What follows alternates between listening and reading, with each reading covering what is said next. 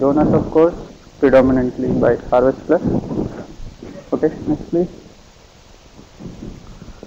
So for the benefit of our group, I organized the presentation in a way that what's the rationale behind this exercise, why we are doing sorghum biofortification, and where are we actually before we start, and what are the targets we are trying to reach, and what kind of variability is present for this trait in the various materials we have, and what strategic research we attempted to understand the genetics of this trait, its associationships, so that we can really improve this, and also where we are today and what we want to do in the next few years to reach our target. So that's what in brief I'm going to talk to you in the maybe next 30-35 minutes. Next please. Okay, some of you might have come across this. There was a big exercise in Copenhagen almost a year ago with world-renowned economists. Just here note, they're economists, not any breeders. So they've been invited and deliberate on the contemporary global challenges, ranging from a very big range of things like armed conflicts, natural disasters, health, education, agriculture, climate change, so on and so forth. So after intense deliberations, they have been asked to identify the most important or compelling things which the world should immediately react and invest to address them. So they have listed, because they have been given a choice of $75 billion US amount, so they have to allocate, and they have identified 16 important areas. I listed only 6 here, and the first topmost intervention they pointed out was micronutrient intervention. That is the fundamental to address at this point in time at a global level, and many others that are basically falling in the health sector. And you can see on the 6th place is research in agriculture, basically for grain yield, your climate change, agro-biodiversity, addressing all those kinds of concerns. So that's the importance of nutrition. Next please. And we know, of course, nutrition is an issue, but there are ways and means to tackle this. Basically, the best way is food diversification, followed by, there are countries where even supplementation is required. There are countries where fortification is regularly done.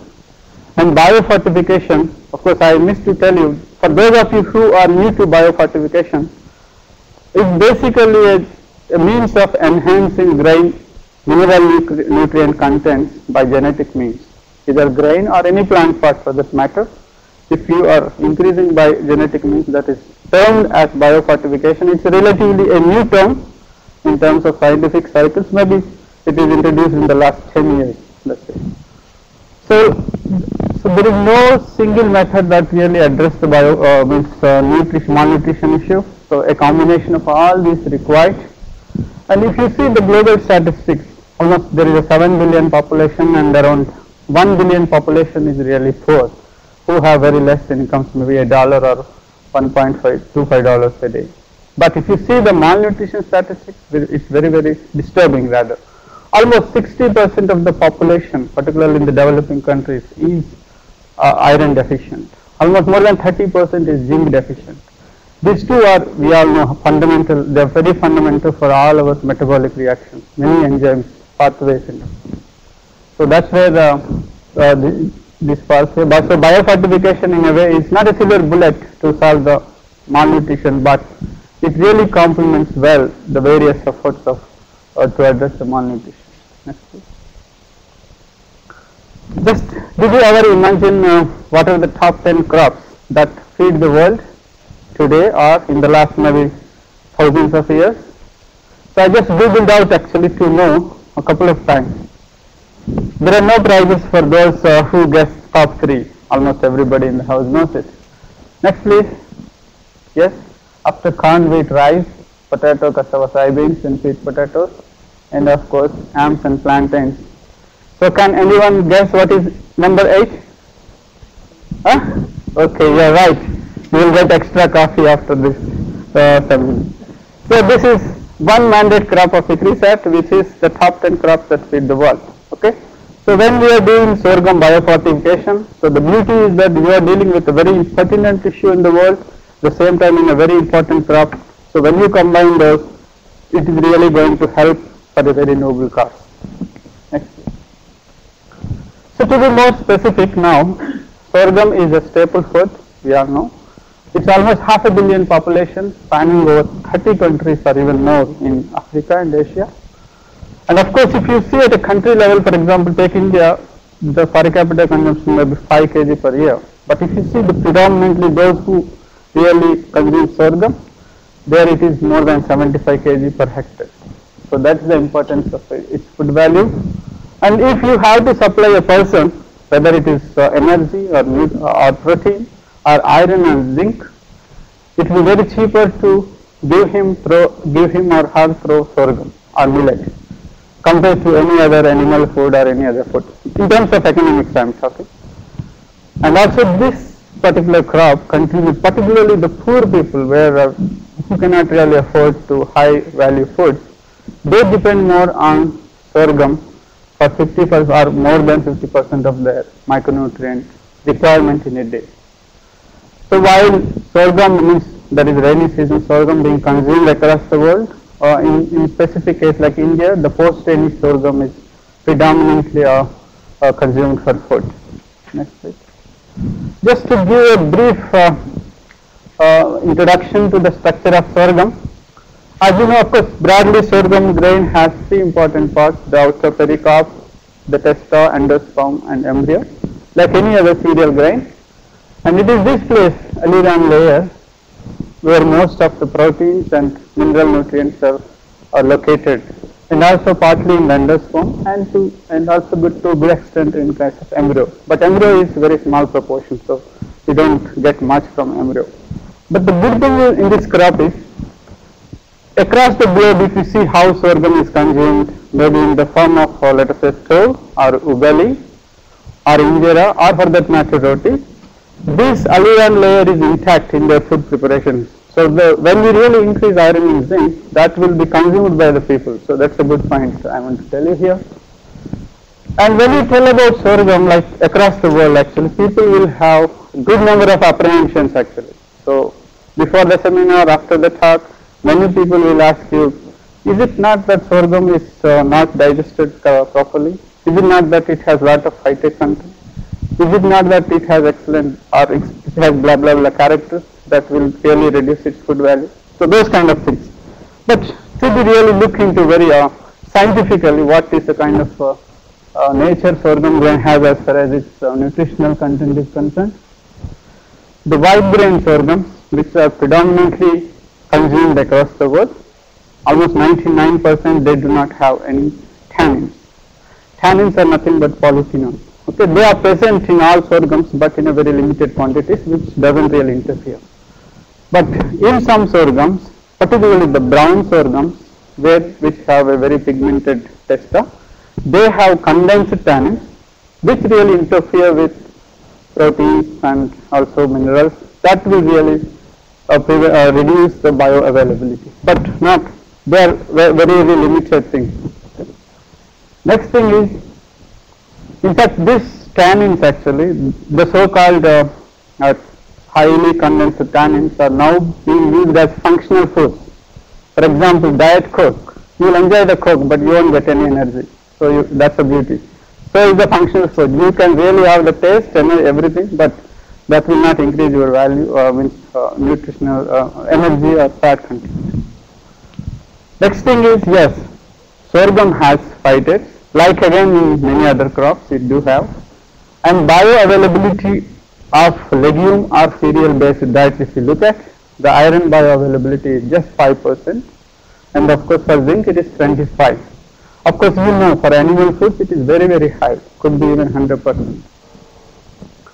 But in spite of this, there are certain compounds which will really enhance the bioavailability of iron and zinc. Any diet for that matter if you take, but with the help of ascorbic acid and also in the presence of beta carotene and compounds like inulin. So many of the times people actually they use lemon actually, they sprinkle lemon before taking lunch or dinner. So that's a good trend actually, that's good, we should encourage that, because that will, particularly in the plant based food, that will enhance the bioavailability of the nutrients. One of the biggest things actually where we have a good advantage is sorghum is gluten free, whereas all other products, all other crops like wheat, for example, and its cousins like barley or rye or spelta, they all have gluten. And there are people, actually millions of people, particularly in the North America and Europe, they have a celiac disease.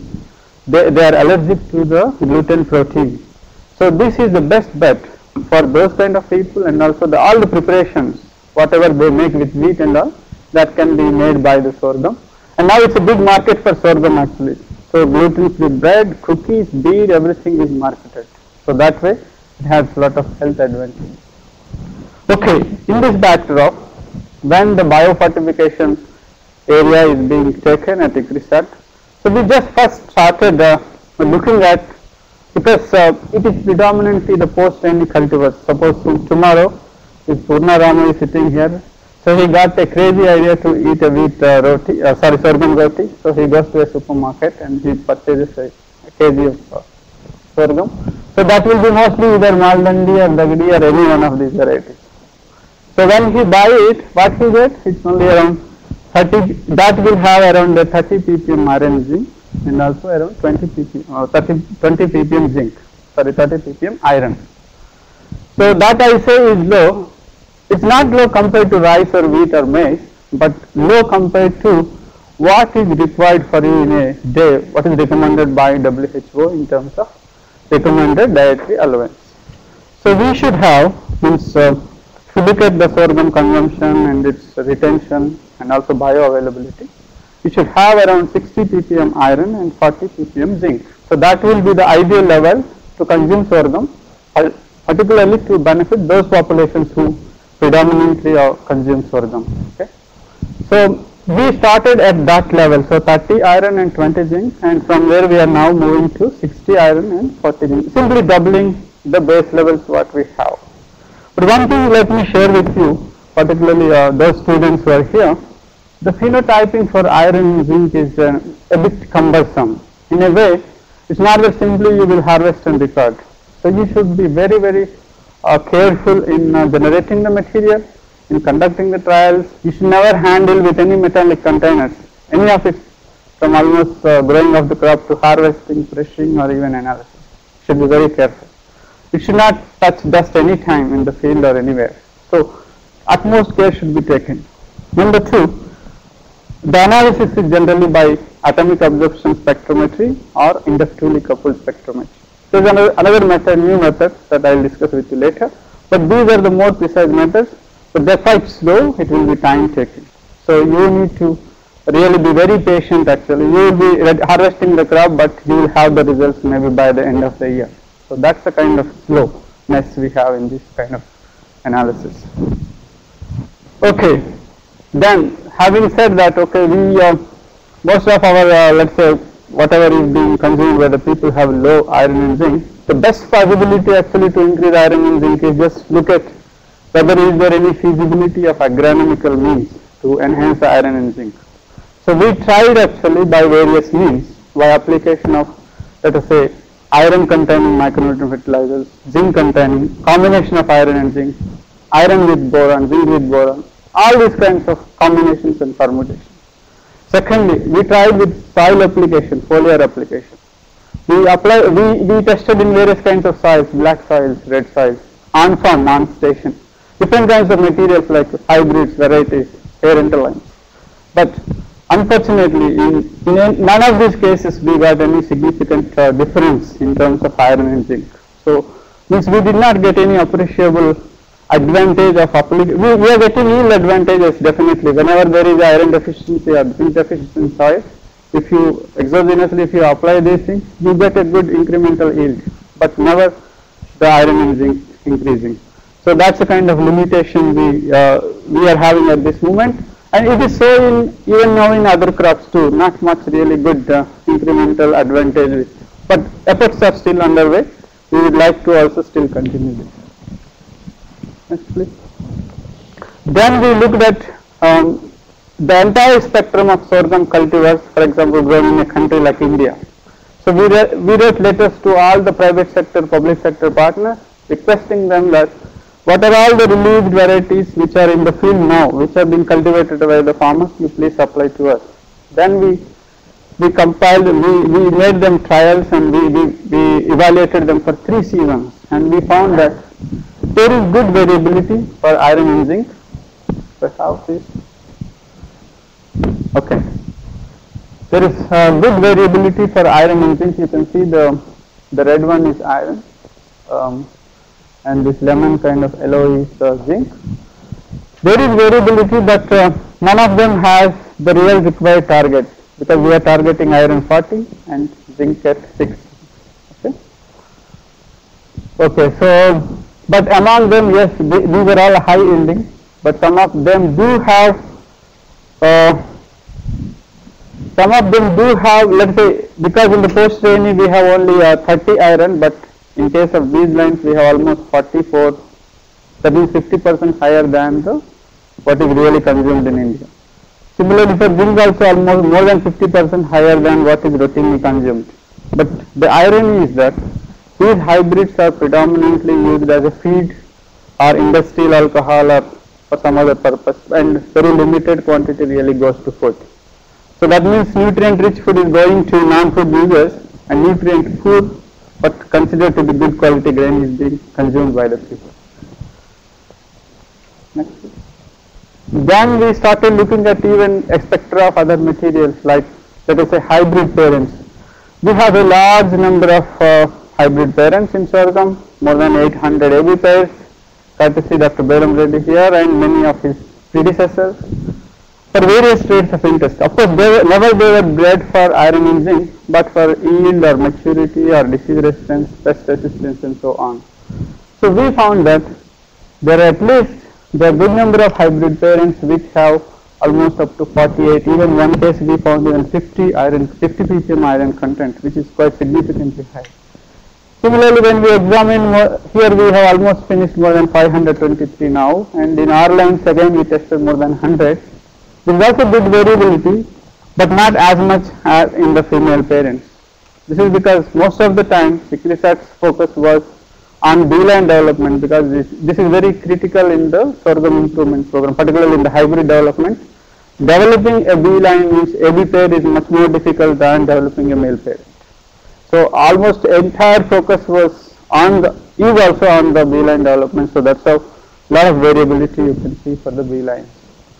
So what we are trying to do, these high iron zinc means AB line, female and male parents, now we are making use of them in hybrid development and evaluation. So these are some of the B lines where significantly high iron content is noticed. Next please. These are sample R lines that have really high iron and zinc. And then we examined again, thanks to Dr. Upadhyay and his team here. When we requested, they supplied us all the core germplasm accessions they have, maybe more than 2,900, something they supplied us. And of course, some of them they did not flower in the post-rain season, because all this evaluation we will do only in one season, which should be rain-free so that it will be disease-free.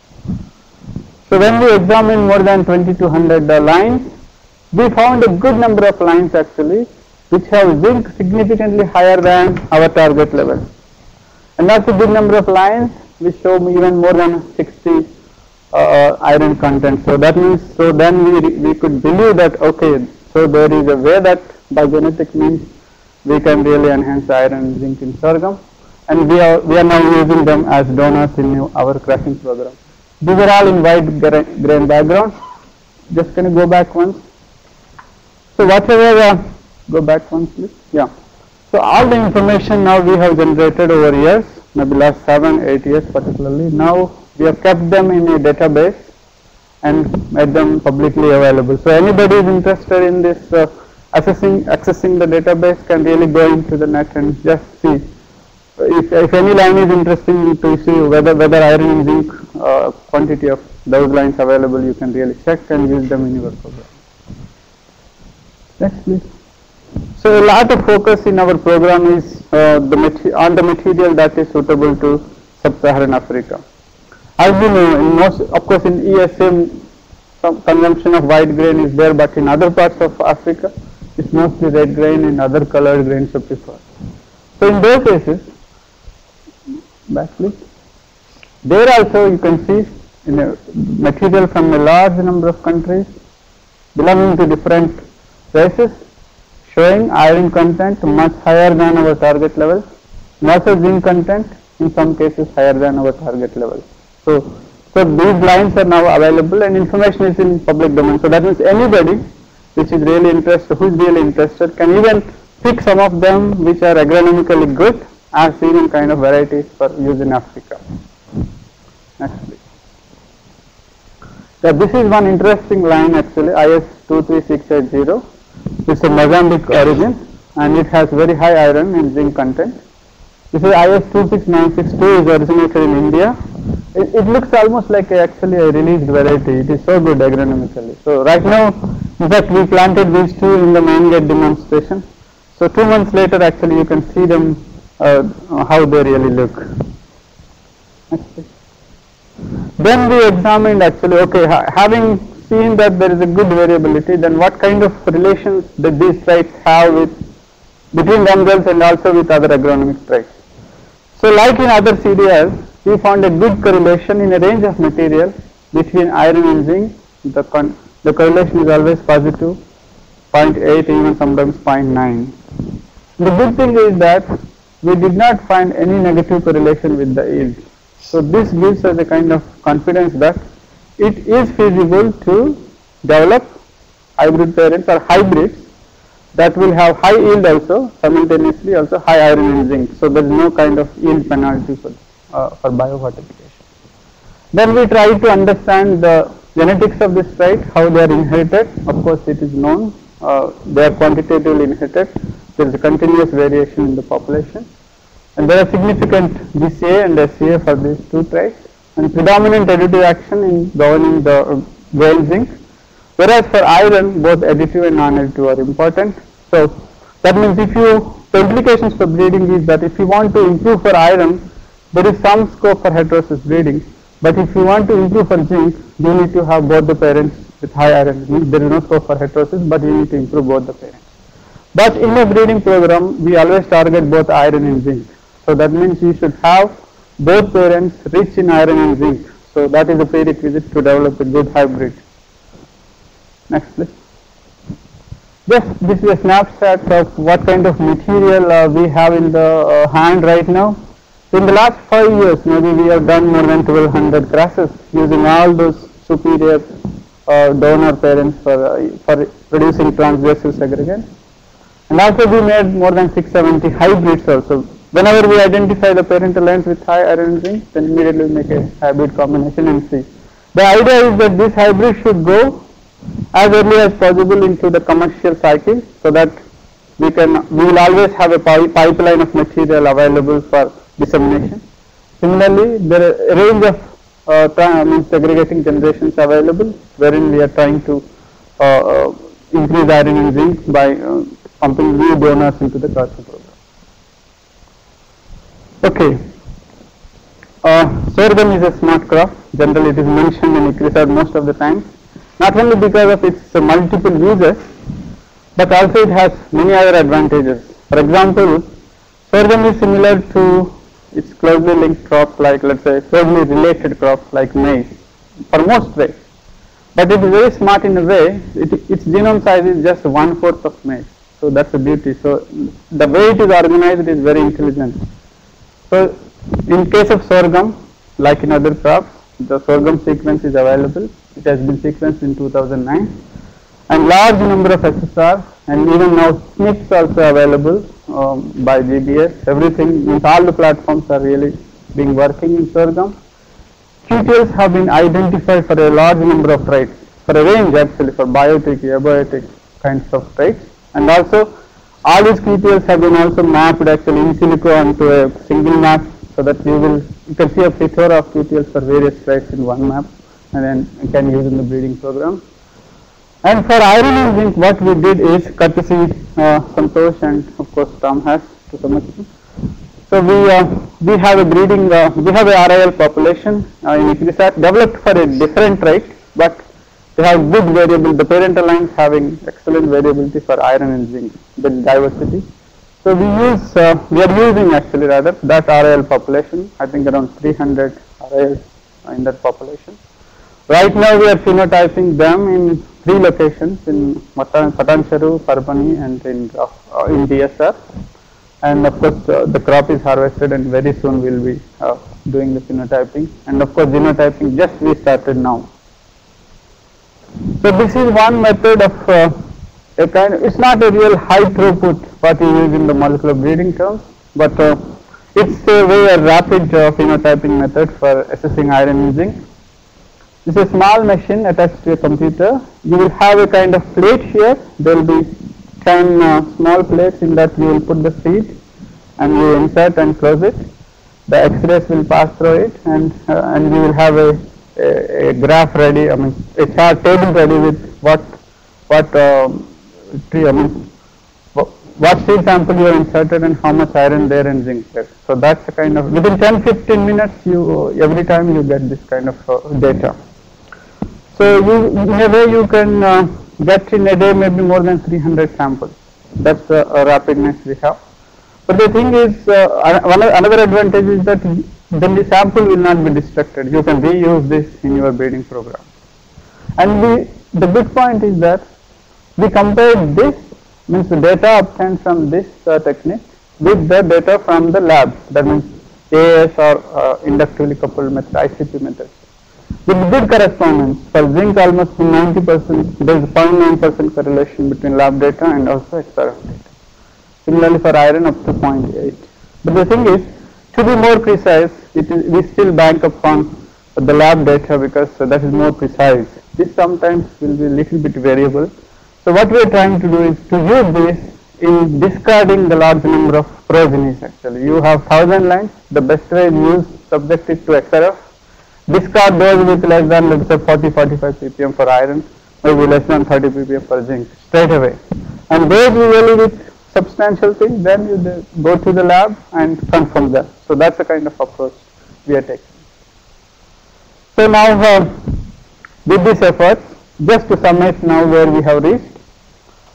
So we started with 30 ppm for iron and moving with a target of 60. So in the hybrids there are up to 45 now.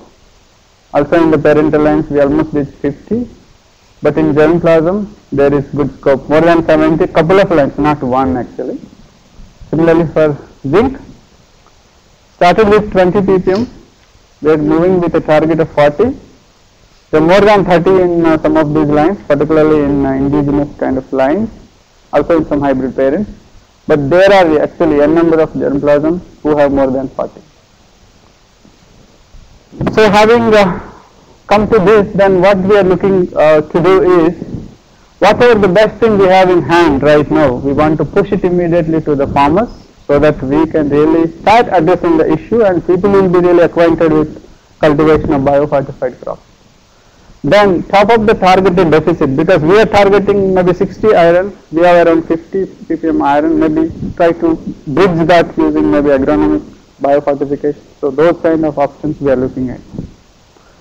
Of course continue making incremental increase, so that's the very purpose of breeding program. So we try to use the new parent and new donors into the crossing program and try to identify the segregants that have not only agronomically good but also high iron and zinc. Similarly, nutrient bioavailability, of course we per se don't have the capabilities to do this, but we are partnering with now, of course little bit partnership we do have with MIN, but we want to further enhance this, so that actually if bioavailability, if it is presently 5% for iron, if you make it 6%, our targets can be even reduced. If it is 7%, probably we don't need to increase, whatever we have will be fine actually. So similarly, of course, identification of QTLs, that is ongoing and we will try to deploy in the next 2 to 3 years, and eventually to increase the stakeholders' capacity, particularly the NARS programs and our colleagues, who are not really willing to take up this as a trade before actually. So they were of the opinion that nobody is going to take biofortified cultivars right now. But now slowly the realization is coming.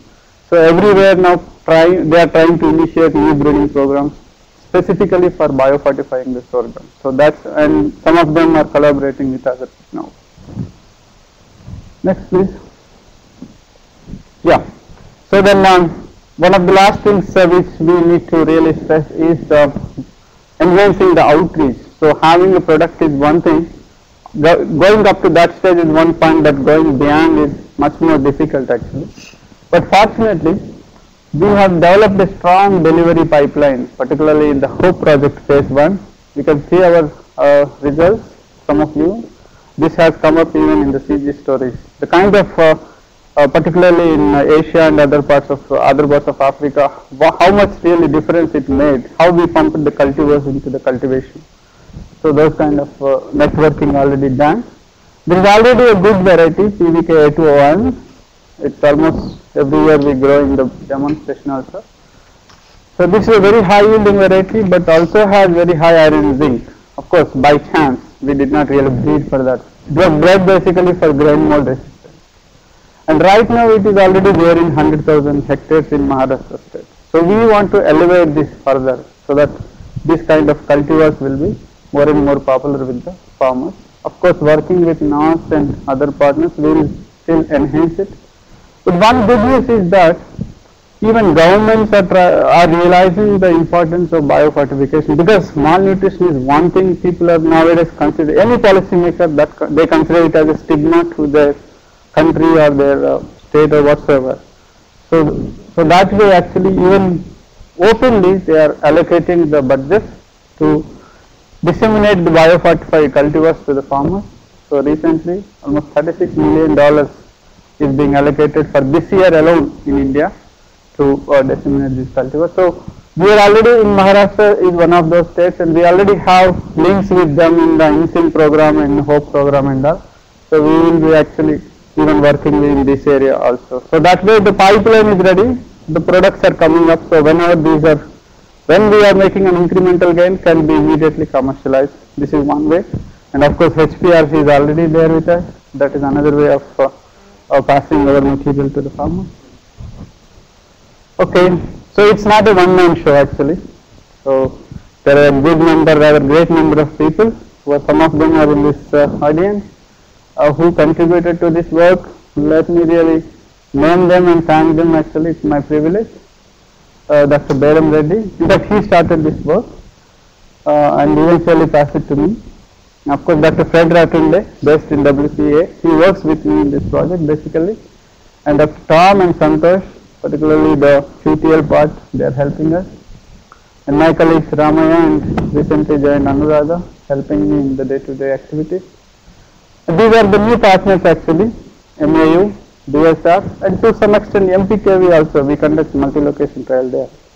So they are really slowly opening up their breeding programs and now explicitly working on biofortification. So Harvest Plus was the only donor for so many years, but now DBT is also interested and they are pumping. And right now biofortification, the commercialization part is mostly it falls in the CRP4, that is agriculture for nutrition, that domain. But breeding part and all that, it will be in the guidance.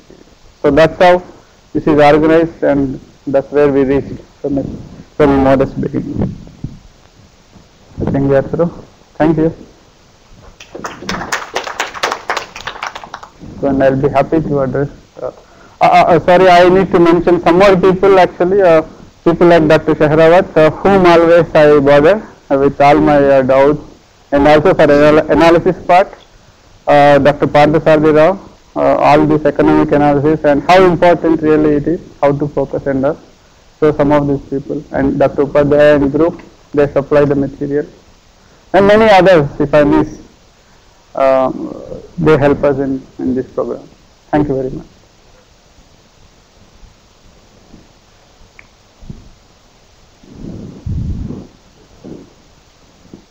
Yeah, thank you very much for excellent presentation and keeping us awake for 45 minutes. And one thing we always like nutritious food. Iron and zinc are important for human beings. Whenever we increase iron and zinc, my insects also like iron and zinc. And is there any relation you have seen susceptibility of these lines to insect pests? because in Andhra Pradesh now, Rabi sorghum is picking up, and some farmers I have seen they are harvesting up to 6 tons per hectare. Excellent, and they are making good profit. But they put 5 to 6 sprays to control insects. Plus they dump carbofuran in every wall. So can you please tell us any relationship with the way you increase the nutrition, the more they become susceptible to insect pests. Yeah, of course. We at least so far we did not notice any difference between let's say grain cultivars and biofortified cultivars as far as insect resistance is concerned. But that will be interesting to see in future. Yes.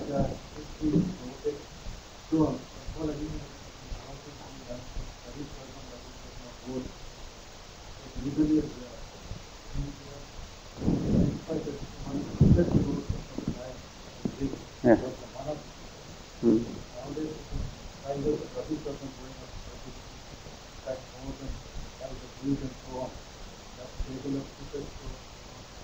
Okay. Yeah, maybe now you have to change it.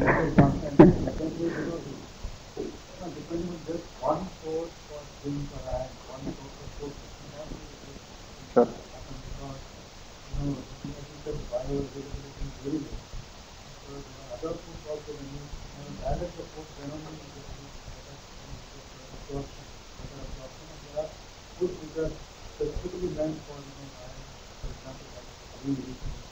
Sure.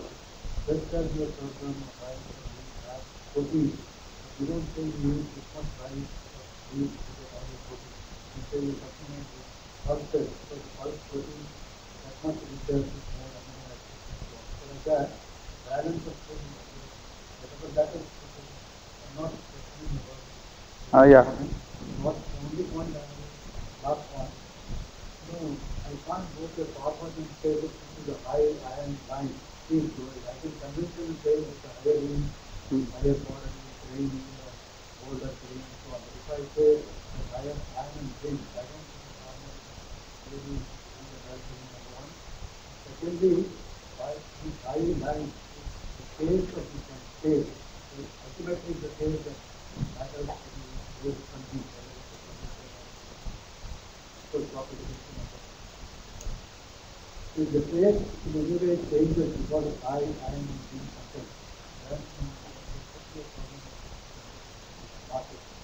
Yeah. Yeah, of course, some of, to address some of your concerns. First thing is like sorghum or biofortification is no more kharif or rabi specific. So we almost forgot it. Now it's open. So it's cuts across regions, seasons and all that. So it's everywhere we look for. Second thing is, yeah, as you said, I am also of the same opinion that I won't advocate, let's say, if there is a malnutrition, you consume only biofortified crops. No. You introduce it, but couple it with other things. So the first point, if you remember, I showed food diversification. That is fundamental. That is the ultimate thing actually. The irony is actually in most cases, people are not poor, but they are malnourished. That's the irony. That means they don't know that what to eat. So if we can give that education, that is going to a considerable extent we can reduce malnutrition. So biofortification is only for those people who neither have the money to go buy a high value food or they don't have access in their place. So they only depend upon the cereals for their diet. You know, those kind of people, it will really complement. But of course, I don't think anybody on earth is just surviving on cereal stuff. There will be, even if nothing is available, they must be eating some insects. So that is a good source. So that way I feel, yes, it only complements, not necessarily it's a silver bullet. But another thing is, what that you said, economics, of course, anyway, you need to look at it, whether it is cheaper or even costlier. Maybe if you can, again, look in 2013, probably things may change. But still it may be cheaper than animal protein and all that. That's feasible. Yeah, Michael. Iron and zinc are highly correlated, but the mode of inheritance was different for both of them, isn't it? One was additive and the other one has heterosis. Yeah. Why is that if they are so highly correlated? Yeah, This is actually kind of unexpected maybe result in sorghum. In most crops we found only additive gene action. But in case of sorghum, for iron particularly, it is predominantly additive only, but there is a considerable non-additive component existing there. So we still are looking at it, but we really don't have it. Full-fledged explanation. Yes. You have a strong effect of the rotation effect on your Yeah. There is a, of course, this is first year that we went for a multi-location testing for iron and zinc, but the variable means G into interaction, E interaction is very, very high. Means, yeah, it varies between the fields across the year, but however, the genotypic component is having high influence on the overall expression of iron and zinc than the environment component. That means it. So that means when you are developing a cultivar, you need to really test for years and across locations to have a kind of real valid, confidently say that yes, this is everywhere it gives a very high iron. For example, we have a line called PVK801. It gives anywhere from 42 to 48, but not less than 40. So across years I am talking about. Let's say if you test for 15-20 times, so this is the range it gives. But never always the same value. It cannot that way. Yes, please. At least on my experience on barley and wheat on the G by interaction, yes, it's correct that at least in those two crops there is a G by interaction, but it's not of a crossover type. And that in a way is quite important in terms of for selection, because lines that are low are always low, lines that are high are always high. So I don't know whether this is, you have noticed the same in sorghum. Yeah, that is same in sorghum. Yeah, that's why PVK801 I said. That we use it as a control in all our experiments. So it gives more or less same kind of pattern. Yeah. Yeah. Yes. If more iron and zinc is mobilized from the shoot to the grain, how about the fodder quality? Does it mean? How about the fodder quality? Of course, in sorghum at least we never examined the iron content in the other plant pots, honestly. Means whether because of this translocation into grain, does it really reducing the iron content in the leaves or other plant pots, or does it anyway affecting the uptake by the root? Those things really we did not study as of now. Most cases the uptake is similar, but maybe there might be a difference in translocation, but this has not been studied either in barley millet or sorghum.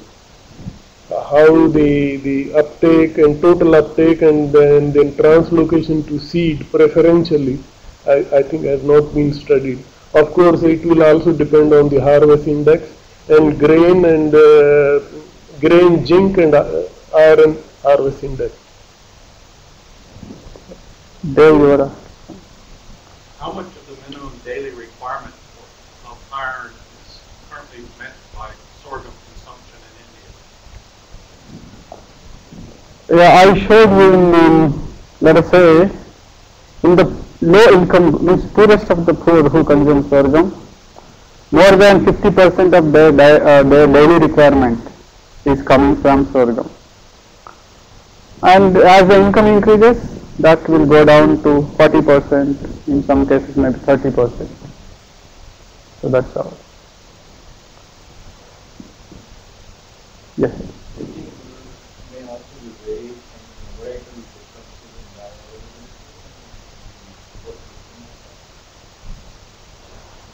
Well, at least we did not go to that level, whether varietal difference is there or not, but could be feasible. But yeah, if you can correlate there is a phytate content with it is correlated in a way. Higher the phytate, lower the bioavailability. There is variation for phytate content in sorghum. We have observed that. Also in other cereals, in fact, people have mapped QTLs for iron and zinc on different chromosomes and for phytate on different chromosomes. That means they are not linked. So there is a possibility of variation for bioavailability also, but we need to really corroborate. Yeah, Dr. Ashok Kumar, there are two questions from outside, most probably Dr. Senthilwell, our alumni from Agrisat. First question is, what is the availability, the bioavailability of highest content of iron and zinc in varieties and diets? That's the first question. Second one is, what is the effect of storage time on the retention of these micronutrients? Oh, great. Thanks, Senthil. First thing is, as I indicated, the bioavailability of iron in sorghum is 5%. Like in other cereals and pulses, that's the bottom line. Please don't think that it is low in sorghum. Low in all plant-based diets. So start eating animal proteins, please. Number 2, bioavailability of zinc is 25%. Again, similar in all plant-based diets. There is no difference. So bioavailability is always measured in the diet, not in the crop per se. The way you consume, that's where you need to see the bioavailability, not in the grain per se or plant part per se. So that is his first question. Second one, sorry, last year only we got this idea because we know that beta-carotene decreases by storage. But iron and zinc, when we search in the literature, there is no information. So right now, we are conducting a trial actually to understand whether with storage, will there be any difference in iron and zinc.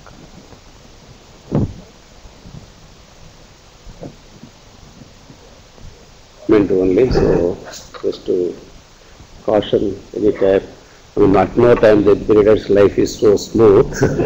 So is the case with breeding for high grain zinc and iron, because only the phytates effect on the bioavailability, and there is genetic variation among genotypes, but we need to monitor the phytate content in at least the promising cultivars. That is one issue.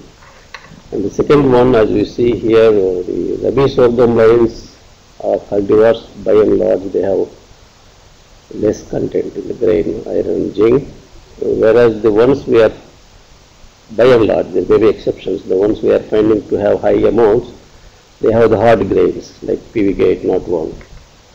So there seems to be some correlation between hardness and the softness. These rabi sorghums are not that hard. So, and mostly rabi sorghums go into the food chain. So when you breed rabi sorghums with the high iron grain content without hardness, so the challenge is there. So just to flag the issue for future breeding. Thank you. Yes, sir. Yeah. Madhu, yeah.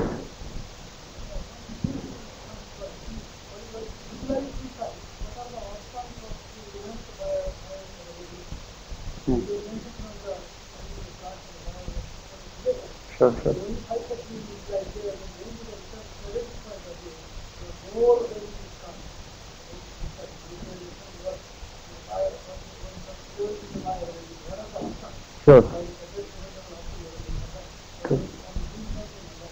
Yeah, that's a good point. Sorry, I missed it. In fact, there are certain processing techniques where there are simple household processing techniques through which we can enhance the bioavailability of foods. For example, soaking. For example, fermentation, which can be done in any household. That will substantially enhance the bioavailability. Because when you soak, the phytase activity will be increased, and also at the same time the ascorbic acid content will go up. So that's how the bioavailability starts building up. So also in fermentation. So these are certain options in fact recommended in WCA, particularly by our own colleagues, particularly for the young mothers and also for young children to enhance the bioavailability. So that's another area of work actually one can look into. So that way in fact our breeding targets can be reduced. The more you enhance, the job will be more easy.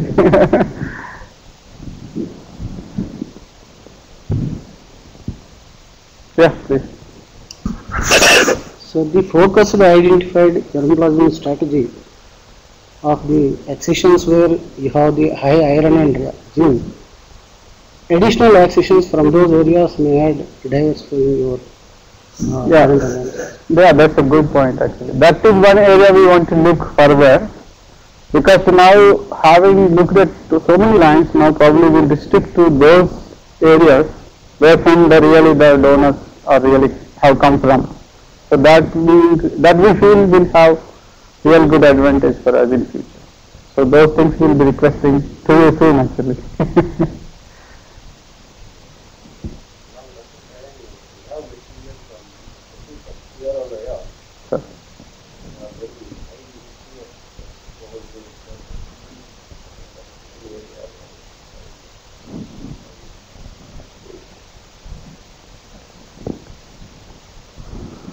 Okay.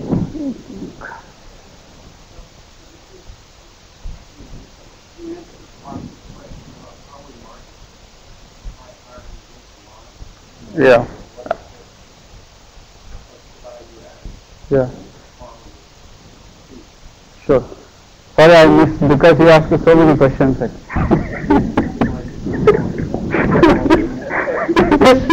Anyway, sorry. You are right actually, nobody is going to buy our product if you say that it has high iron and zinc. It has to be coupled with high yield. That's why though we made 600 hybrids, we did not commercialize even one, because we either have lines with very high yield but very normal levels of iron and zinc, or we have good iron and zinc but yield levels are quite measurable. So unless you combine both, an agronomic desirability and iron, I think at least there is no way we can market them.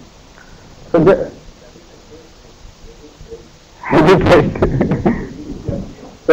except it's only add-on traits.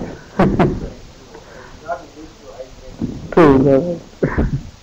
Even in case of fall millet, for example, what is now commercialized, they already have around 10-20% higher, let's say, grain yield also, coupled to,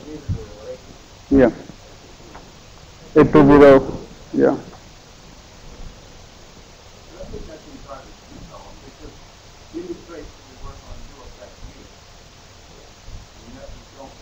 As far as I understand, increasing iron and zinc in a plant doesn't increase yield.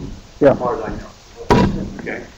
I agree, we see no correlation, which is a good thing to see.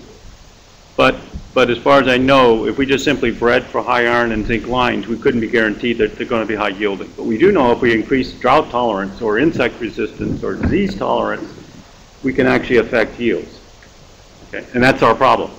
And that's why it's a hidden trait. And it's a very hard one to know how you sell it. So you've got to couple it with something else. And, and yield is definitely the top three traits that most people look for. Yeah, another challenge will be actually, in fact, there will be a little bit color difference between a real good high yielding variety and also a biofortified variety, particularly in case of beta carotene and to some extent even iron.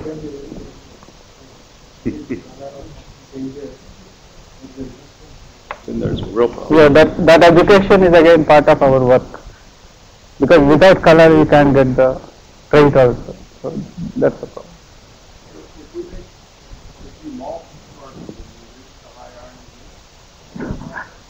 Really, we never examined. I have no idea, honestly. If we malt. Okay.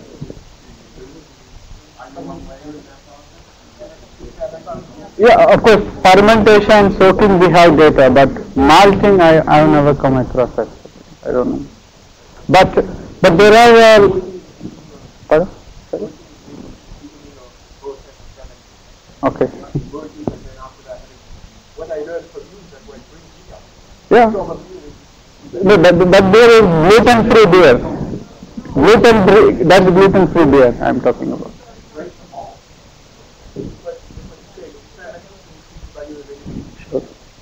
Sure.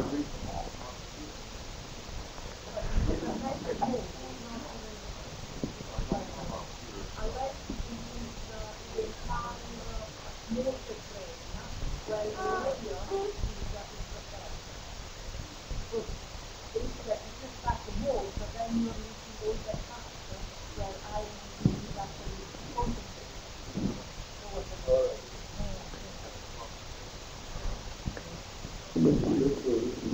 of high iron sulfur and Dave has also pointed out, actually this marketing of high iron, how we are addressing is two contexts, two strategies. First is specialized market.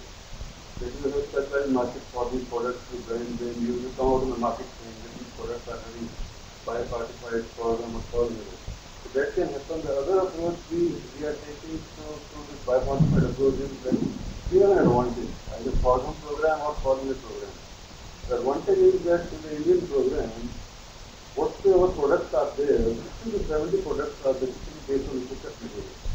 So the approach we are taking is that you elevate the level, elevate the fortification level in your material, that automatically translates into the material available in the market. So that, though that is direct, not direct marketing, but that elevates the game. That is the strategy what we are taking into. Sure.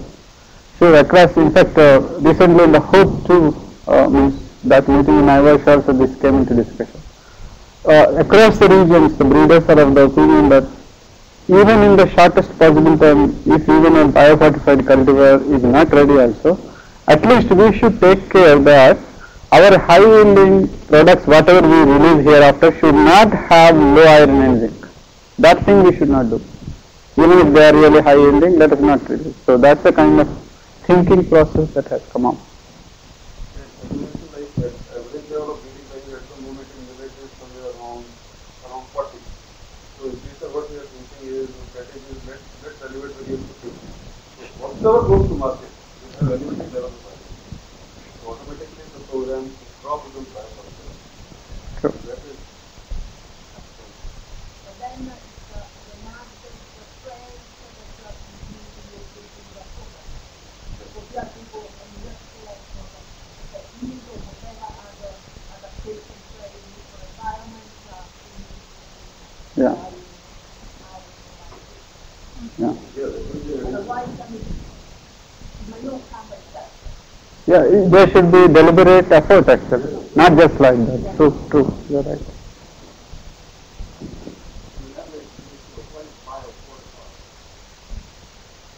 Pardon? What is biofortified? I would say the lines releasing as far as I understand are less than the highest level of iron and zinc program materials that we know of, right? So they're not fortified, they're under biofortified. Means you are comparing to the... Less than what you could have. No? If you keep raising the bar, The,